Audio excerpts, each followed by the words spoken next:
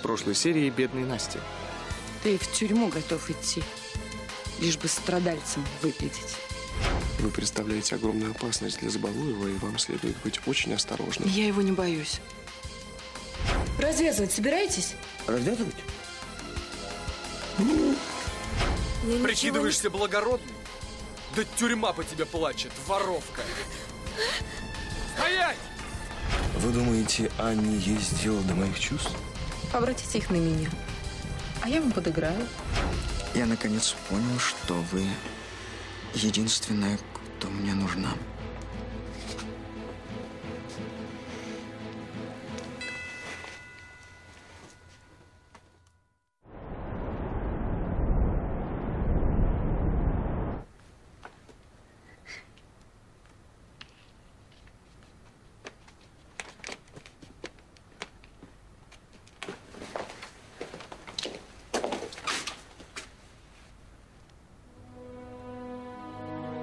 Какого черта? Что вы здесь делаете?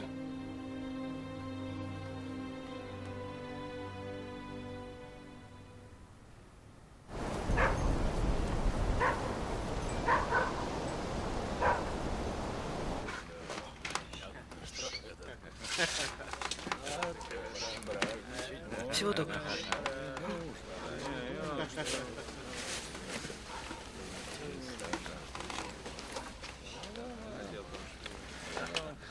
Я ведь просил вас подождать меня на улице. Но мне показалось, что вы без меня не обошлись бы. На сей раз я обошелся без вашей помощи. Ну и как? Удалось выяснить что-нибудь стоящее? Забалуев не платит жалования охране. Но это еще пустяки. У него есть более важные долги, по которым он должен платить ежемесячно. А кому он платит? Пока не знаю. Но из разговора с его человеком я понял, что это очень важно для Забалуева. Так что у нас появился шанс поймать его с поличным. А вы уже решили как? Правильно. Забалуеву позарез нужны деньги. А у него в руках очень дорогая вещь. Так что мы поймаем его, как только он постарается сбыть перстень. А как мы догадаемся, кому и когда он захочет его продать? У меня на этот счет есть некоторые соображения.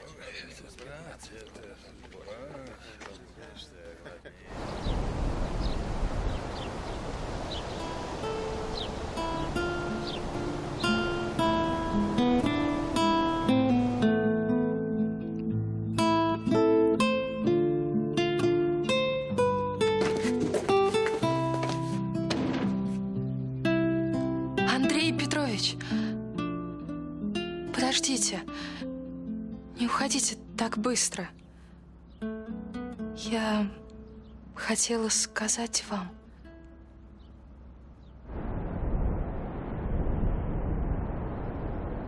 Что здесь происходит?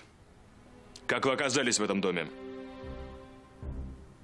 Ну, отвечай, когда тебя барин спрашивает. Так я дом к вашему приезду готовила. Не управляющий приказывал. Ничего я тебе не приказывал. Врет. Я ее здесь поймал.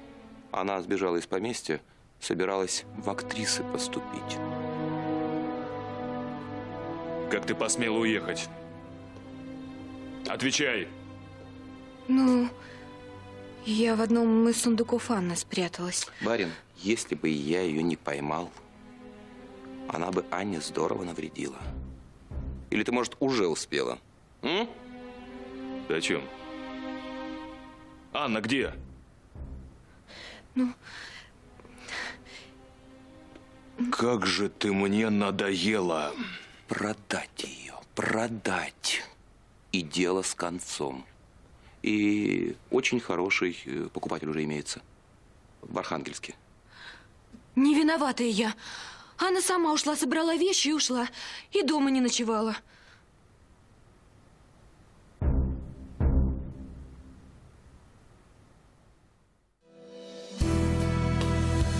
Мне не жаль, что огонь, закипевший в крови,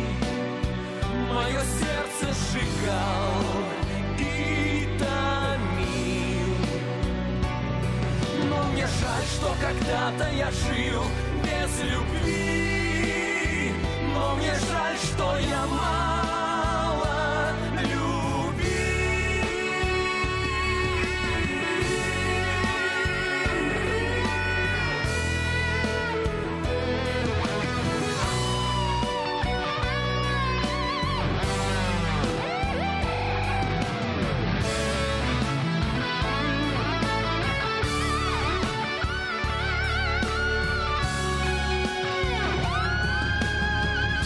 Все-таки тебя люблю, душа моя. При имени твоем трепещет, печаль по-прежнему сжимает грудь мою. Я за тебя, Создателя, молю. Я за тебя, Создателя, молю.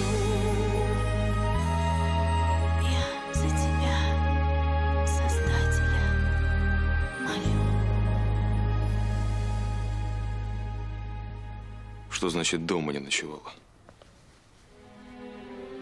Куда она пошла? А я почем знаю? Петербург большой.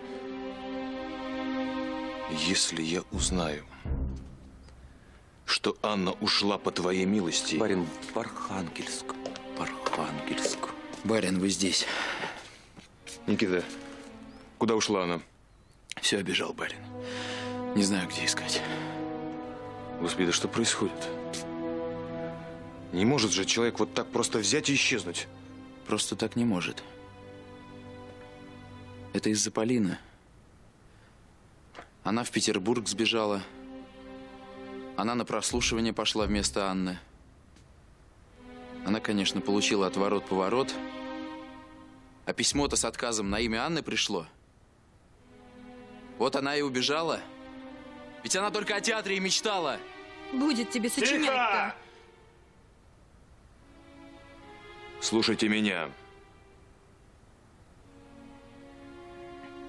С этой глаз не спускать, пока не вернусь. Я с тобой позже рассчитаюсь.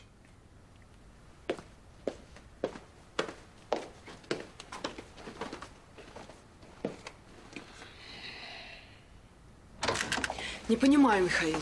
То вы говорите, что знаете, как поймать Забалуева, то решаете держать меня в неведении. Не волнуйтесь так. Это нечестно. Я думала, мы действуем сообща, а у вас какие-то секреты. Вам не стоит в этом участвовать. Вы становитесь слишком опасным свидетелем. Поймите, Забалуев преступник, убийца. Но вы забываете, что я обвенчана с этим убийцей. И, кстати, кто, как не я, помог вам найти нужного человека в трактире. Перед вашим натиском сложно устоять. Ладно, сдаюсь.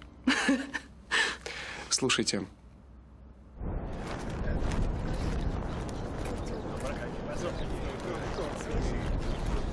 Извините, бога ради, вы не видели белокурую девушку? Примерно какой рост?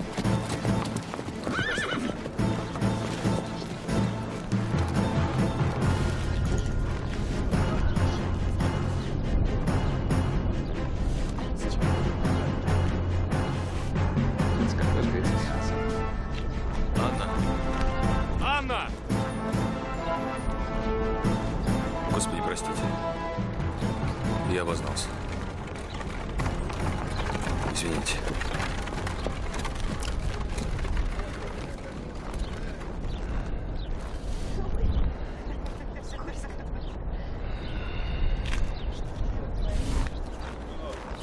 Подождите, я много времени у вас не отниму. Хорошо, Таня, я слушаю, только быстрее, у меня много дел. Я теперь всегда не вовремя. Вам для меня минутки жалко. Таня, я женюсь на Наташе, это решенный вопрос. Давай не будем мучить друг друга. Ваше сиятельство, да я ведь только хотела сказать, что вы скоро станете. Я знаю, как доказать вину Забалуева. Нам нужно немедленно все обсудить.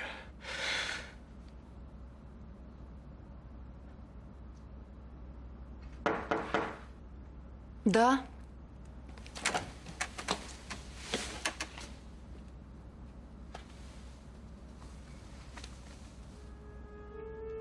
Елизавета Петровна, что это? Вас поджидаю. Меня? Вы не рады?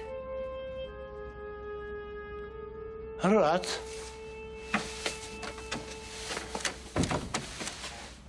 Очень рад.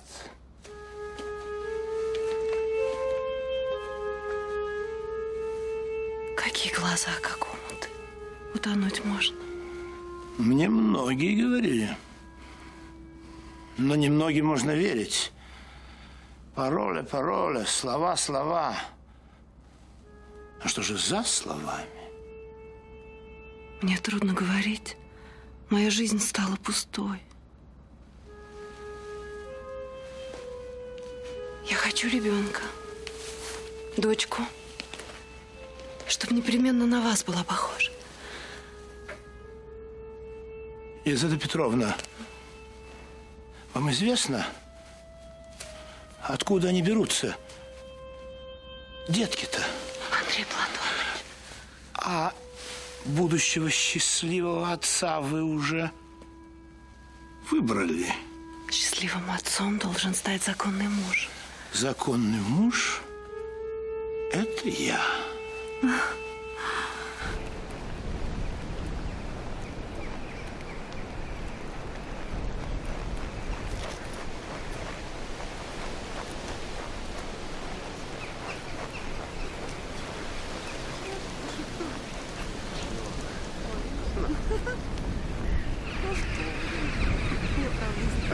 Разрешите вашу ручку.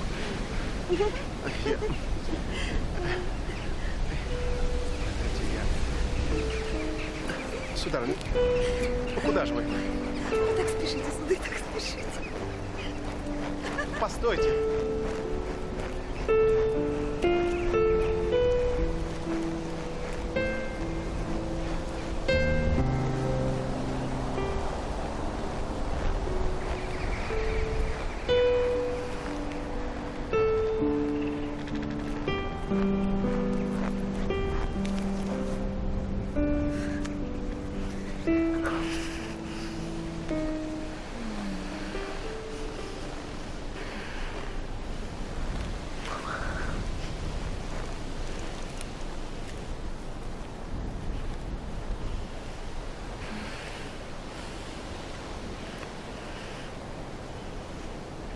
Не холодно, душечка?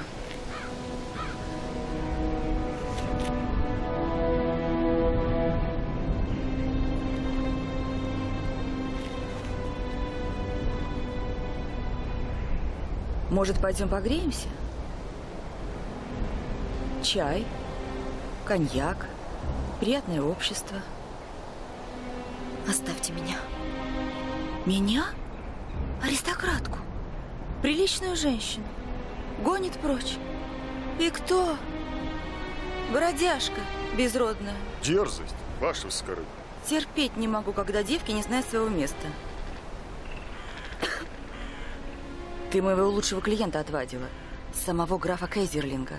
Да ты в жизни не отработаешь денег, которых я лишилась. Да как вы смеете? Я не ваша собственность. И вообще, я попрошу вернуть мои вещи, иначе я обращусь в участок. В участок? Господи, просто даже не припомню, когда меня так смешили. В участок собралась? Да весь участок на мои червонцы живет. Вплоть до губернатора все куплено. Мадам, кажись, у меня часы пропали. О? Вы? Да как вы смеете? Украла. Эта воровка украла. По-моему, нам тоже пора в участок обратиться. Господи, доверяй после этого людям. Я ее пригрела. Лучшего клиента предоставила.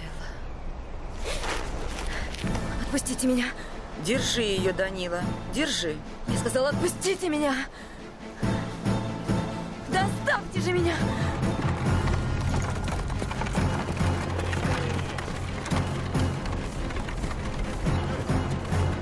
Простите, сударь, вы не видите? А, барон. Не скажу, что мне приятно вас видеть.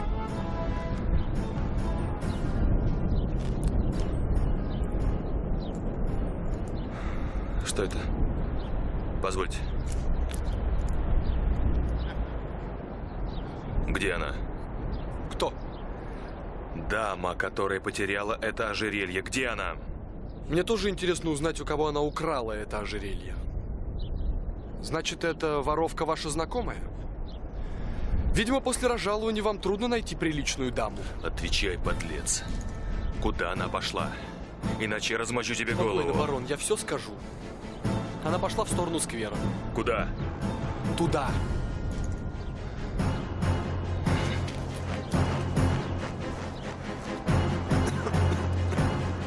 Ошалел!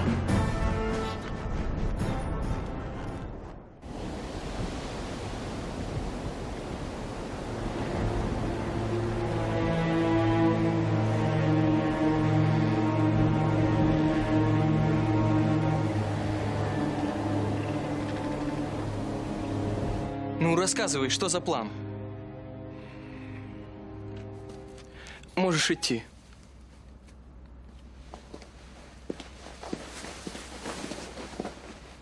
Ну? Андрюша, кольца. Что кольца? Кольца. Скоро у вас с Наташей свадьба. Понадобятся кольца. Так. Для того, чтобы заказать кольца, нужно пригласить ювелира. Правильно, но не хочу тебя расстраивать. У меня для Наташи уже есть кольцо. Оно переходит из поколения... Забалуеву знать об этом не обязательно. Угу. Причем здесь Забалуев? Андрюшенька, а для кого мы готовим ловушку? Хорошо, я не подумал об этом. Дальше. Забалуев попытается сбыть украденный у Седова перстень ювелиру. Да, возможно. А если Забалуев окажется хитрее нас и попытается избавиться от перстня как-нибудь иначе? Как? Больше ювелира ему все равно никто не предложит. Да и побоится он обращаться к местным. Хорошо. А если он решит до времени попридержать перстень? Нет. Ему очень нужны деньги. Его человек сказал мне, что Забалуев каждый месяц кому-то платит. И последние платежи он просрочил. Ха. Возможно. Хороший план. Возможно, Забалуев и клюнет на эту приманку. Поэтому не давайте ему наличных денег, Андрей Петрович. Нужда заставить его сбыть перстень, и мы поймаем его с поличным. Превосходно, Михаил Александрович. Все сделаю именно так, как вы говорите. Я знал, что вы меня поймете. Мой отец обвинен в том, что пытался сбывать фальшивые деньги. Во всем виноват Забалуев. Мы обязательно уличим Забалуева. И снимем обвинение с твоего отца.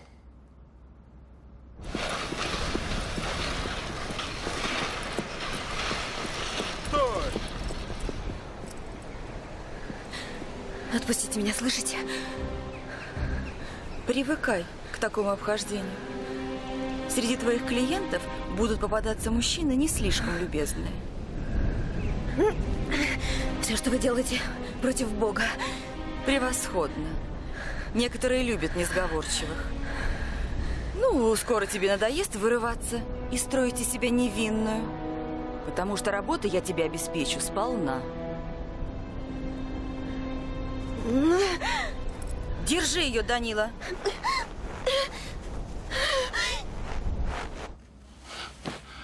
Это для меня Виктория. Победа. Как долго ее ждала, Елизавета Петровна. Как жаль, что я вас отталкивала. Вы такой страстный. Ой, такой сильный. Значит, дочку. И непременно, чтоб на меня. Сделаем. Андрей Платоныч. Да-да. А почему-то у вас усы так надушены. Деколон французский. Остатки былой роскоши. Ну, Андрей Платоныч, терпеть не могу, когда запах сирени перекликается с запахом табака. Вы не могли бы... Для вас все, что угодно. Одна нога здесь, а другая там.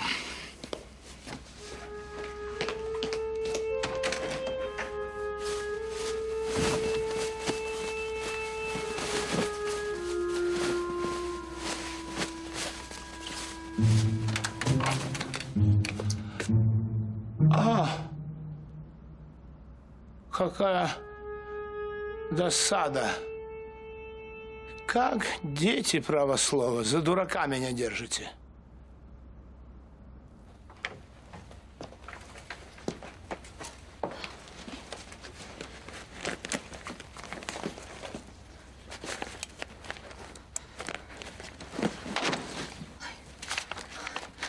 Что ты наделала, неумеха? Извините, мадам, я сейчас все соберу.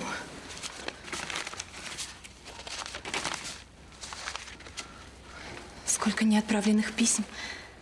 И все одному мужчине. Может, стоит доставить их по адресу? Молчи. Не твое дело.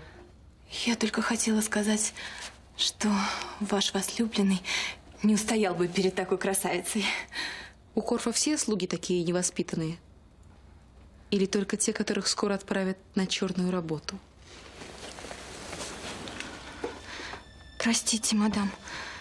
Я исправлюсь. Я сделаю все, чтобы угодить вам. Понимаю, почему ты такая разлюбезная. Не хочется возвращаться в деревню. Если мадам будет так добра, чтобы замолвить словечко. Хорошо. Я заступлюсь за тебя перед Владимиром. Только раньше ты окажешь мне одну услугу. Что вы сидите, Анна же исчезла. Как говорится, баба из дому управляющему легче. Вот была бы она крепостная. А что, издеваетесь? Она же из-за вас пропала. Не разорвали бы вы вольную Полины. Та не явилась бы на прослушивание вместо Анны.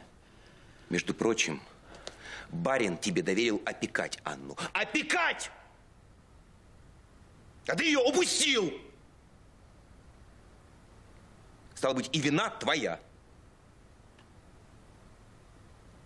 Не понимаю я тебя, Никита. Неужели ты до сих пор влюблен в нашу Аннушку? И это после того, что она с тобой сделала?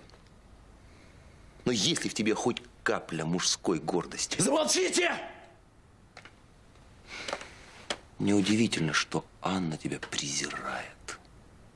Здоровый лоб, а ведешь себя как дитя неразумное. Ты своей телячьей любовью ей уже оскомину набил. Я ее понимаю. Мне плевать на ваши оскорбления. Я сейчас думаю, где мне Анну искать.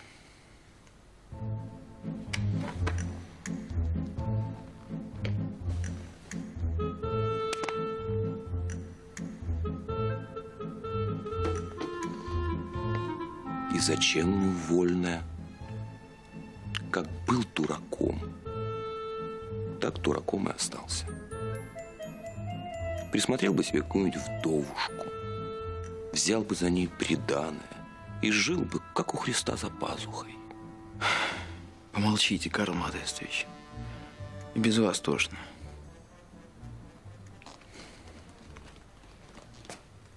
Это твоя любовь хуже неволи. Ты, похоже, без Анютки и шага ступить не можешь. Я без нее не то что шага. Я без нее вздохнуть не могу. Но вам, похоже, такие чувства неведомы. У вас сердца нет? Нет. Нет. Мне чувства дураков неведомы.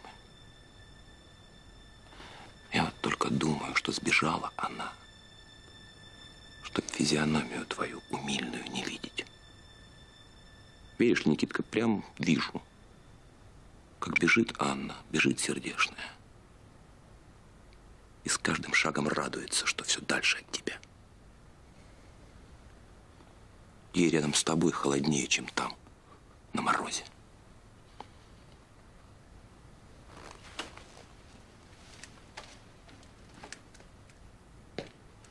А в городе лихих людей много. Случись с ней что? Ты ведь себе не простишь.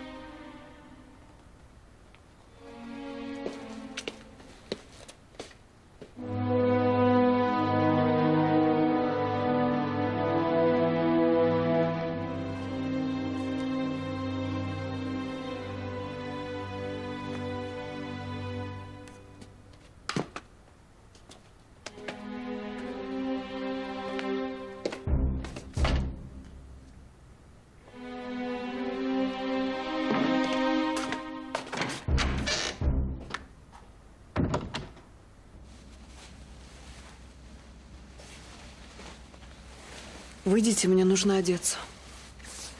Я был о вас лучшего мнения, Лизавета Петровна. Что вы искали в моих карманах? Перстень. Какой перстень? Который вы у меня украли, который был у цыгана. Я устал слушать всю эту колесицу, поверьте. Это правда, вы вор и убийца. Елизавета Петровна. Не смейте повышать на меня голос. Простите, но вы обвиняете меня, Бог знает в чем. Я добьюсь, чтобы вы, мерзавец, были наказаны.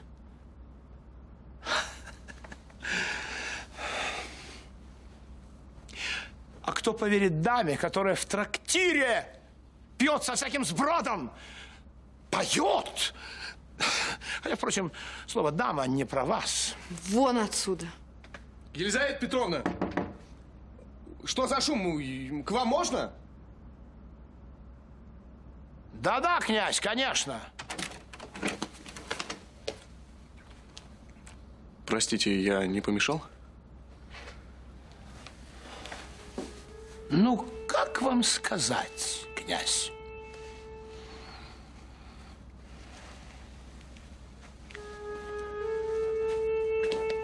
Прошу прощения за шум, но моя супруга в последнее время несколько не сдержана.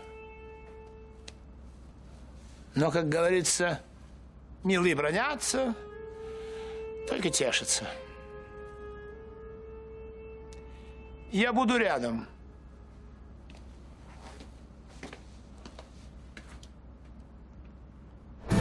Спокойно. Осторожно, идиот. Лицо ей не повреди. Сегодня нашей птичке предстоит ублажать гостей. Ай! Сволочь! Она... Владимир, избавься от него, избавься!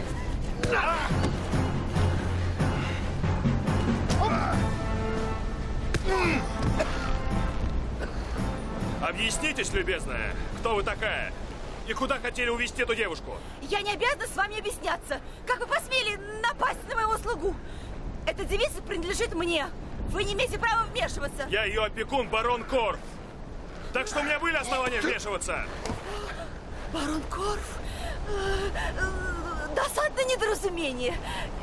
Я решила, что она беглянка. Я только хотела ей помочь. Ваша помощь ей больше не понадобится. Убирайтесь. Шел вон отсюда! Боже милый, помоги, Владимир. Садитесь, барыня. Трогай давай. Ну, пошла.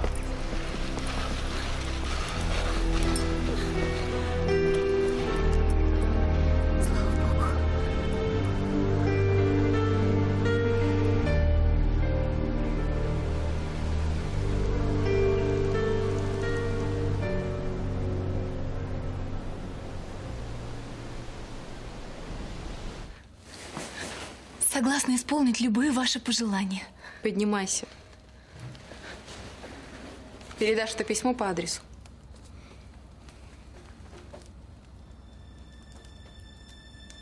Цесаревичу? Все верно. Его высочеству Александру Николаевичу? Именно ему. Продолжай. Отправитель барон Корф. Они с цесаревичем старые знакомые. Я думаю, что наследник будет рад узнать, что его друг в Петербурге. Это письмо не от барона. Что вы затеяли, мадам Болотова? Не твое дело. Любопытство никогда не доводит слуг до добра. Увольте, сударыня. Не стану я доставлять это письмо. Оно, как барин узнает, тогда мне точно не сдобровать. Стоит намекнуть Корфу о твоем упрямстве и нерасторопности по отношению к гостям. Я думаю, это переполнит чашу его терпения. Но как я попаду в Зимний? Там же охрана. В светских новостях написано, что сегодня Александр Николаевич посетит бал великого князя Михаила Павловича. Но меня не пустят на бал. Конечно, не пустят. Ты передашь письмо, когда Александр будет подъезжать к Михайловскому дворцу. Но там будет толпа зевак. Меня теснят от кареты. Наследник всегда ездит в черной карете. В простой черной карете. Потому что он не любит излишнего внимания. И, скорее всего, он подъедет с внутреннего двора, а не с площади. А если он разгневается? Что ты, милая? Он обрадуется и вознаградит тебя за это письмо. Он в 100 раз лучше, чем твой хозяин. Ступай же, пока не вернулся барон Корф, который горит желанием наказать тебя. Согласна исполнить любой ваш приказ, мадам. И даже этот.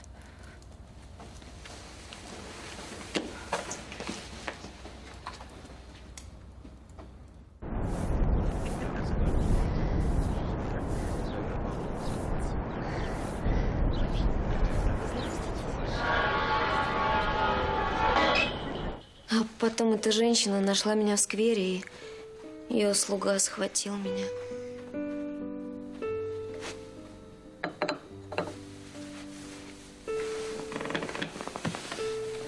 Вовремя я подоспел. Угу. А как вы нашли меня? Пусть это будет моим секретом. Но все-таки. Мне помогло ваше ожерелье. Вот как. Ну, бог с этим. Главное, что теперь я дома, и вы рядом.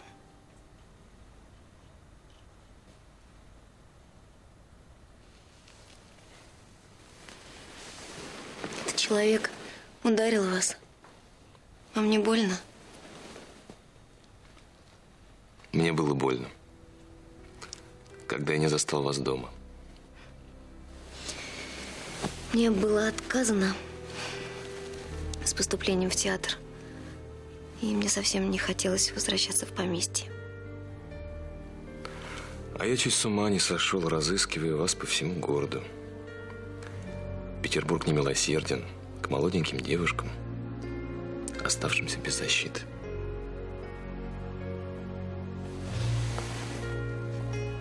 Нос совсем холодный.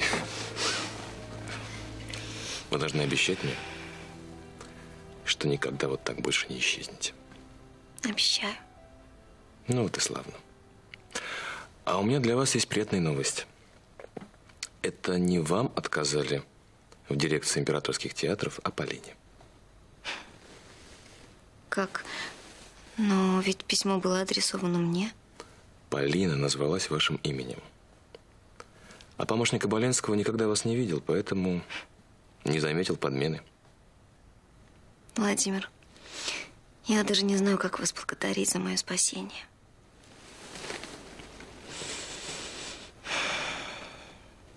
Боже, я даже не представляю, что бы было, если бы не вы. Боже, что я слышу? Вы впервые так говорите обо мне.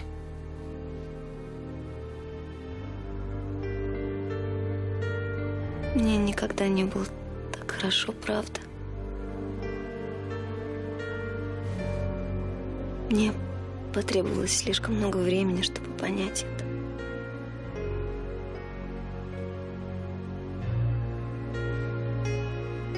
Мне еще никогда не было так хорошо.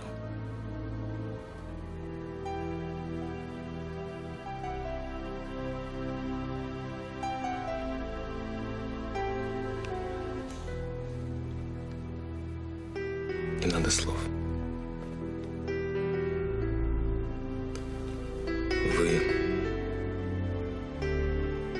Вы рядом со мной. Это лучшее, что может быть.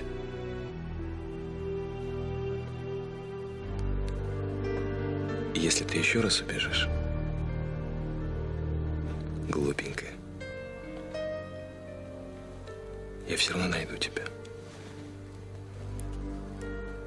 Правда? Правда? Даже на краю земли.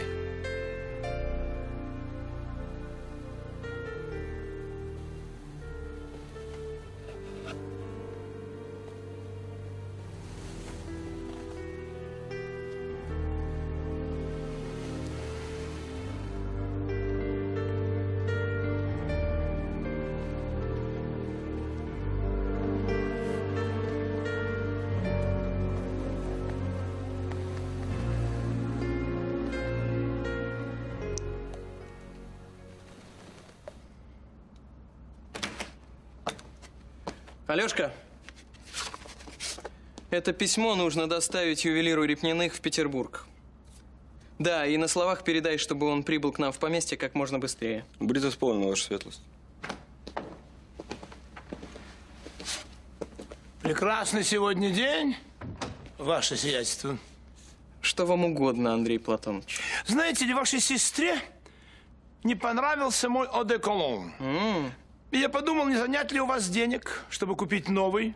Я предпочитаю цветочные запахи, говорят, они молодят. Отныне, Андрей Платонович, каждый месяц вы будете составлять мне список ваших расходов, а я буду выдавать вам деньги на то, что сочту нужным. Просить деньги на всякую мелочь. Пошло и скучно, не так ли? Да, вы правы. Хорошо. Составьте мне список всего того, что вам нужно. Я распоряжусь, и это купят и доставят вам. Будь проклят тот день и час, когда я посватался к вашей сестре. Воистину, это так. У вас не семейство, а осинный рой. Папаша фальшивомонетчик и прелюбодей, впрочем, так же, как и вы. Андрей Платонович.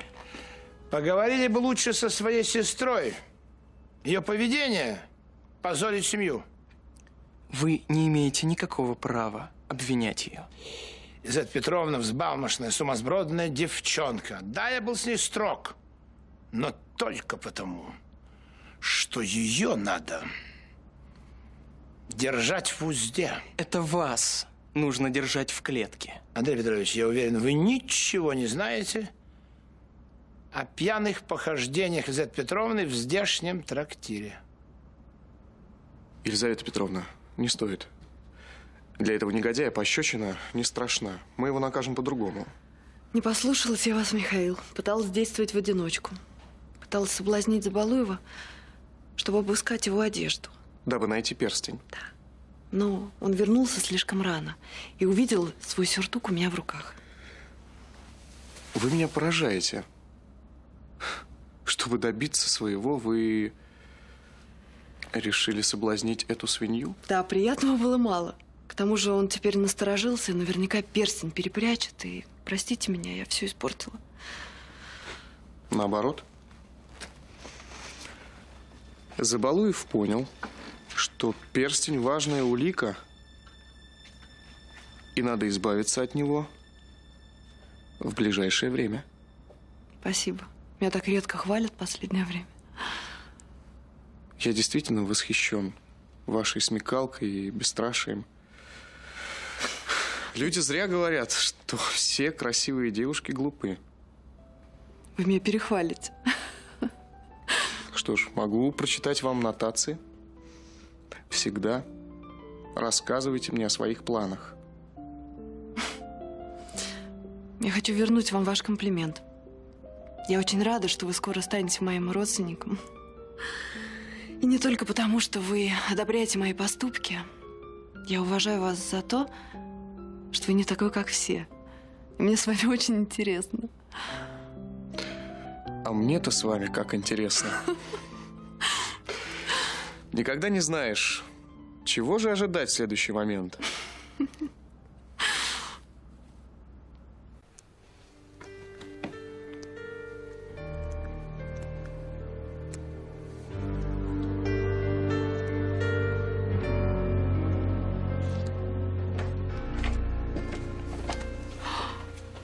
Анна нашлась. Какое облегчение. Вы знаете, я молилась за вас.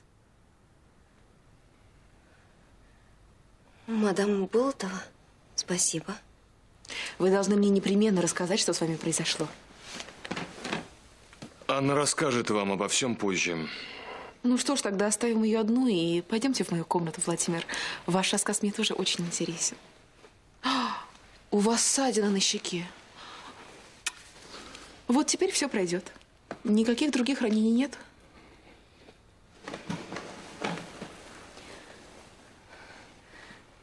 Ну что ж, я оставлю вас.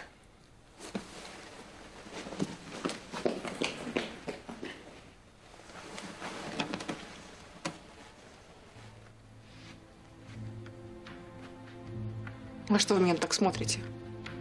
Вы забыли наш уговор? Я заставляю Анну ревновать, а вы помогаете мне увидеться с Александром.